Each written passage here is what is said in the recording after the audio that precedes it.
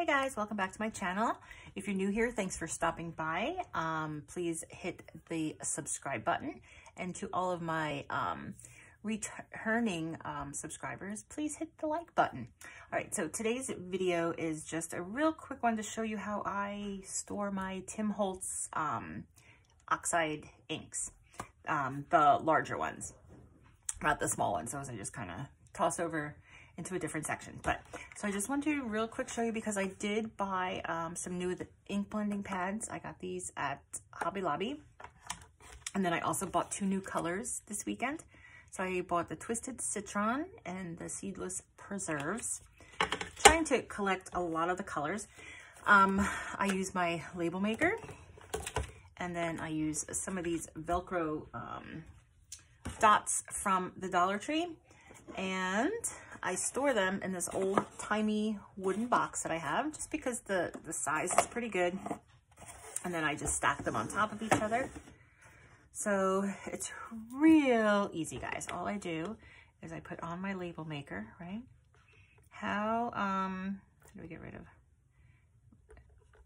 And I only had 6 before. I thought I had more, but that's all right. Okay, so this one that I just got is called Twisted Citron.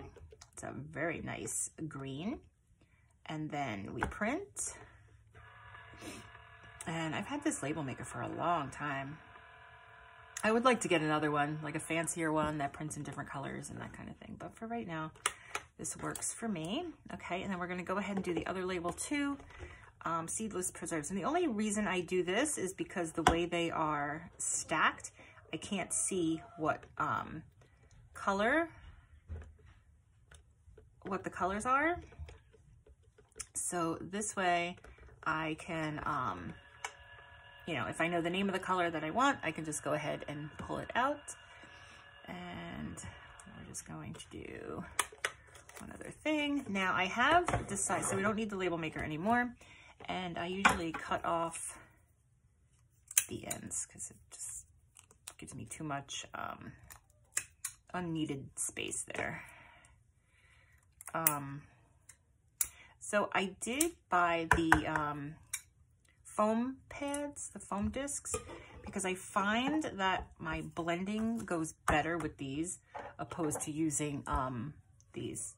And I have a bunch of these, but I mean, they break on me. The color doesn't go, you know, it just doesn't flow. It gets very spotty and that. So I find that using these work well, and you use it with one of these. This I got off Amazon. This is a Spectrum Noir.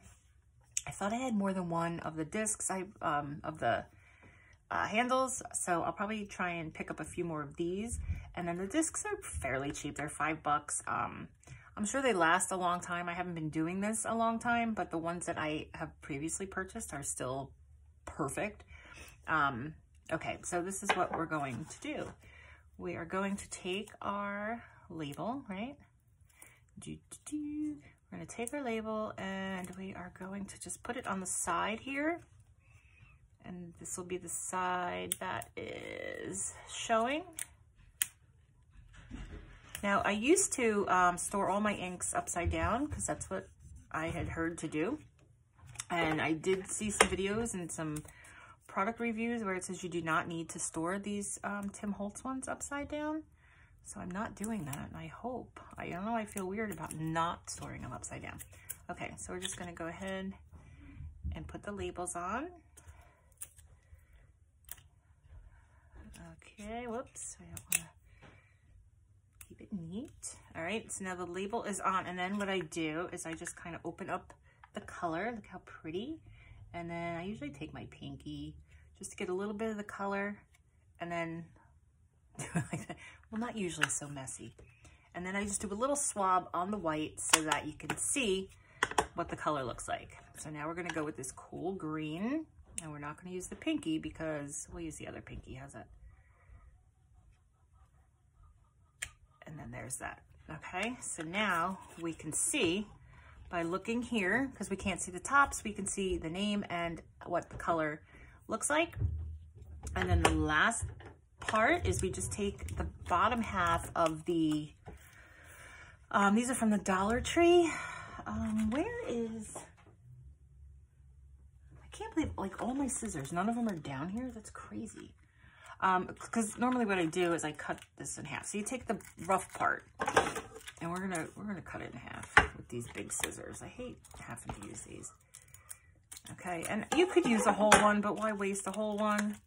And then we're just gonna stick it to the bottom on both. Okay. And then you take your little foam disky.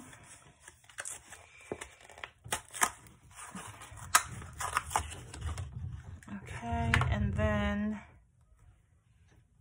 there, just like that. And it sticks right to the Velcro, right? And then every time you're done using it, you can just pop it on. So you can see, I actually don't even have it on the bottom of all of these because I didn't have enough. But so on the squeezed lemonade on the bottom, there it is. Do I have it on the other ones? And then here, the speckled egg on the bottom, there it is. So, and they do tend to come off on the top. So I guess I had the yellow on top of that one, but I think that's okay, right guys?